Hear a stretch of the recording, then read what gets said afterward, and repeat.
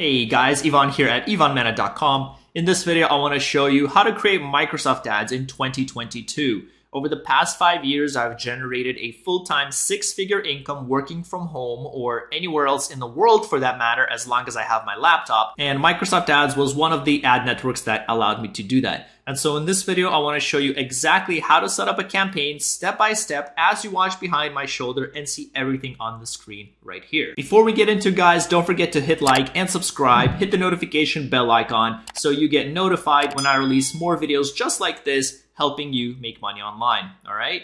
That said, let's get straight into it. So the first thing you guys wanna do is head over to ads.microsoft.com right over here. And if you have an account, then simply sign in. If you don't have an account, you can click on sign up now and just follow the steps. It's gonna be a pretty simple process. You can also call them and they should be able to guide you through the entire journey. So very easy to do. You might have to verify your email address. You might have to enter your billing details. But once you do that, you should come to a page that's gonna look something like this. And this is where we will be creating our campaigns, all right? So make sure to navigate to this campaigns tab right over here on the left. And the first thing we're gonna do to create our campaign is click on Create Campaign right here. I do cover every single one of these options and everything here at the top in my Microsoft Ads training course at ivanmana.com/all-courses. For the purpose of this video, I'm gonna show you the most popular and also the most basic form of an ad, which is gonna be a search ad. And in my opinion, it is the most effective ad because you're actually giving people what they are looking for. So you're able to get really targeted traffic, and that's exactly what I'm gonna show you how to do here. So we're gonna click on visits to my website. We're gonna click on search ads. We'll click next. And then we're just gonna go from top to bottom, filling in the blanks. Now, for the purpose of this video, I'm gonna be using my website as an example, which is ivanmana.com. And what I do here is I offer a free 55-page affiliate marketing guide. And so that's what we're gonna be promoting here as an example for this video. So the name of our campaign, let's say Ivan Mana Aff Marketing Guide. That's the name. You can put whatever you want for the budget. The higher you spend, the faster you're gonna get results, right? When I first started with affiliate marketing 5 years ago, I started off with a $10 a day budget for each campaign. So you can start with that as well, but I don't suggest going super low, like $1 or $5 a day, because then it's gonna take a long time to get the data. So I'm just gonna leave it at $20 here for now. Next, you can set the location. So where do you want your ads to show up? Generally, when I'm first testing an offer, I like to go with the tier 1 countries, which are countries that have the highest quality traffic. So that means Canada. We're gonna click enter, we'll click target, we'll type in America, we'll click enter, we'll make sure you're selecting the country. You can enter United Kingdom, we'll click enter, click target, and you can do the same for the other 2 countries, New Zealand and Australia. And these are the tier 1 countries, but we're gonna stick with these 3 for now. So we're gonna scroll down. I'm gonna deselect this option and make sure that I only target people in my targeted location. For the language, we also wanna leave it at English. This will not translate your ad. So if you select German, for example, your ads will not be translated from English to German. What this is you'll be showing your ads to people with a specific language interface. So if somebody's interface is English, chances are that they speak English. And so that's what this is. If you select German here, then you'll be showing your ads to people who have a German interface. So most likely they also speak German, but we don't know if they speak English or not. So because our ads are English and because we're targeting English-speaking countries, I'm gonna select English here. We're gonna leave everything else blank. Again, I covered this in my detailed course, but that is not necessary to continue through with this video and to actually set up a campaign. These are just bonus things. So next we have to enter our website. So I'm gonna come back here. I'm going to copy my website, come back here, enter it, and we can enter an ad group name. So generally, what I like to do is create several ad groups with tightly themed keywords. So for example, one ad group could be about how to make money online. Another ad group could be about affiliate marketing guide, things like that. So what we could do is we could get some ideas here. And as you can see, Microsoft already pulled up some ideas based on our website. What we can do though is we can delete this and we can instead type in affiliate marketing guide and we can click enter. And let's see what ideas we get here. So what I'm gonna do for this ad group is I'm going to select affiliate marketing guide keywords. So because I'm promoting an affiliate marketing guide, I'm gonna say affiliate marketing guide, affiliate marketing PDF, affiliate marketing ebook, because this is what I offer, right? So keywords are basically what you want people to type in for your ads to show up. So I want people to type in affiliate marketing ebook in order to see my ad.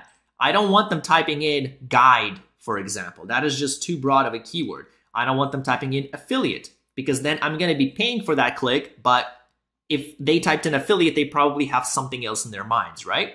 So for this ad group, I want to stick with these keywords. So this is going to be our affiliate marketing guide. Now, I'm not going to create many different ad groups in this video because it is a more advanced tactic. But generally, I'm just letting you know that's what you want to do. You want to create different ad groups with different tightly themed keywords, because once you get to the ad creation part, you're going to have to create an ad that speaks to these people, right? So if I have an ad that says, get your free affiliate marketing guide, that's going to be perfect for these people. But if I have another ad group for how to make money online, and my ad says, get your affiliate marketing guide, then that's probably not what people are looking for, right? They might not click, even though that is something that I offer. I do teach people how to make money online using my guide. But you have to be able to make that connection between the keywords and the ad copy. So again, slightly more advanced tactic. Don't worry about it for now. For the time being, we're just going to stick with one ad group, and we're going to be targeting people that are searching for some affiliate marketing book, Introduction to Affiliate Marketing, right?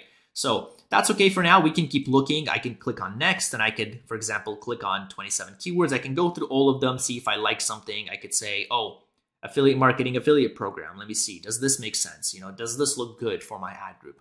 And not in this case, but you can take a look, and that's basically how you do keyword research. Now, another way you could do keyword research is using a keyword planner. So if you click on tools and you go to keyword planner, you can use that to do more thorough keyword research. I do cover that in a separate video. I'm going to link it in the description down below, but that is also something a little more advanced if you want to go in there and actually do very thorough research to get as targeted and as relevant an audience as possible. Okay.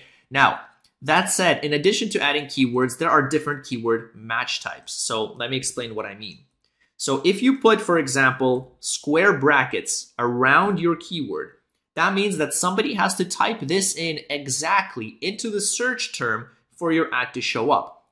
There could be some spelling variations. There could be plural form, misspellings, things like that. That will still count. Your ad will still show up.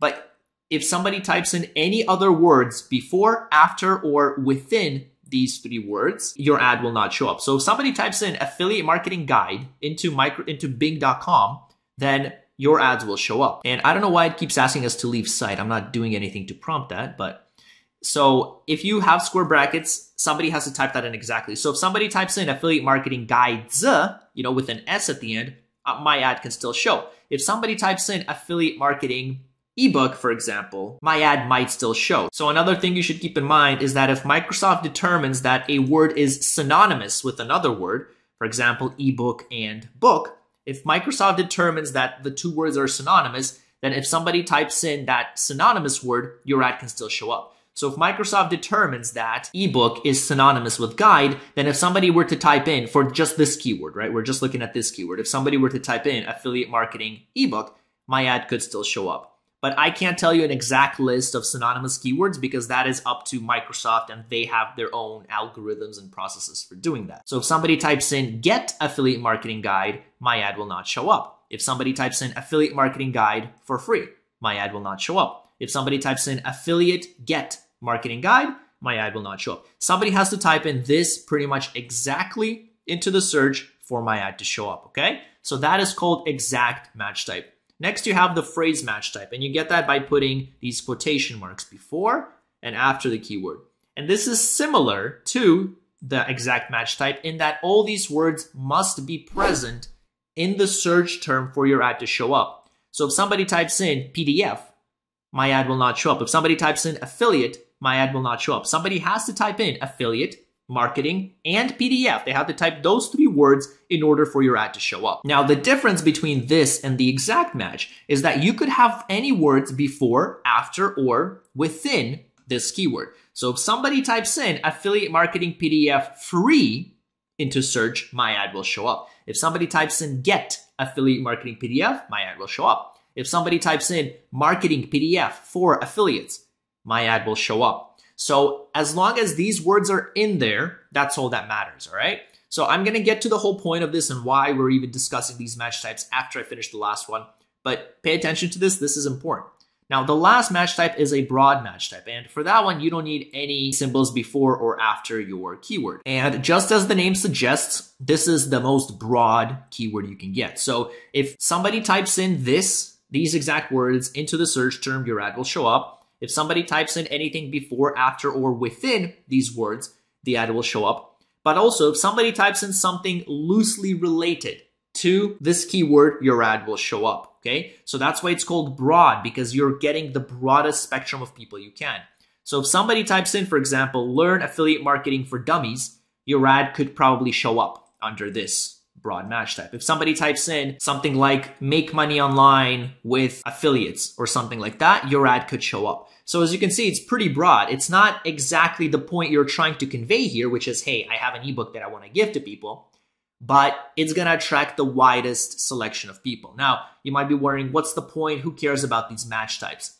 So the point is, if you want the most targeted and the most relevant audience, let's say you're tight on budget, or you have a very specific offer, you have a very specific thing you're offering and you don't want to stray left or right from the main offer, you want to use exact, because you want somebody to type this in exactly for your ads to show up. If you have a big budget and you're okay to experiment and do testing, you can use broad, because if you use broad, you might see some ideas once you access the search term report to see what people typed in exactly to trigger your ads to show up.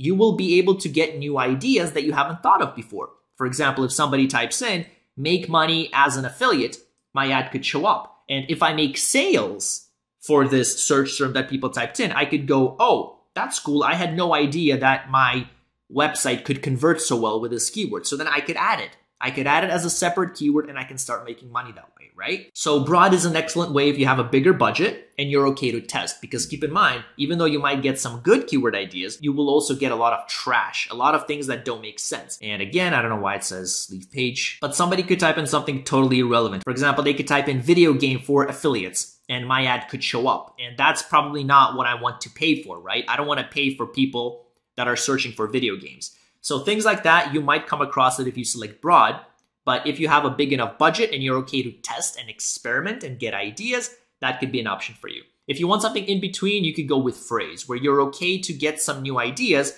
but you also want to make sure that the main concept is here. So phrase is a very good match type while you're starting off, while you're testing, and then you can switch to exact. So hopefully that makes sense for the keywords and the different match types and how this works. So we're going to scroll down, we're going to click on save and go to next step. And now this is where we will create our ad. So for the ad, we have to create it tailored to our specific ad group. So if our ad group is about affiliate marketing guide, we should probably create an ad tailored to that. So let me show you what I mean. So I'm going to click on create ad. I don't like responsive search ads, so we're going to select this option here from the drop down, give it a second, and we're going to select expanded text ad. And this will give us the most amount of control. So the first thing I'm going to do is type in my website, ivanmana.com. Next, we have to enter the title part. So for the first headline, for the first title part 1, I do like to include the keywords. So if I'm promoting an affiliate marketing guide, I want to say affiliate marketing guide. I could say free affiliate marketing guide because it is. So as you can see, if people are typing in get affiliate marketing PDF and I tell them free affiliate marketing guide, that's pretty relevant to what they're looking for, right? So this ad speaks to them. So for title part 2, I like to include a call to action. Get now, get started now, watch now, learn more, click here. For Google Ads, you cannot use the call to action click here, but for Microsoft Ads, you can. So you could say something like click here to get started now, or you could say get started now, sign up now, learn more, read guide, download guide. Any of these call to actions are good because I learned that if you don't tell people to do something, they won't. So you have to guide them and make it easier for them. If you say click here, they're much more likely to click. It just makes it that much easier for them. Title part 3 is optional.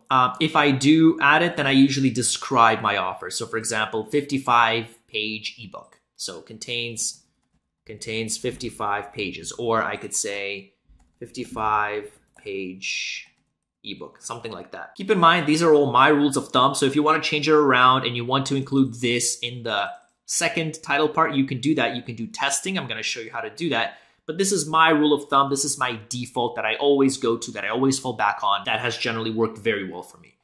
So we can say 55-page, I don't know if I spelled that right, maybe like that, ebook. And then for the path, again, this is optional as well. And you can just say something like free guide, for example. And that's just going to show up over there. Now, this doesn't mean that this is going to be your website. It is not going to be ivanmana.com/free guide, but it is just what is going to show up. Okay.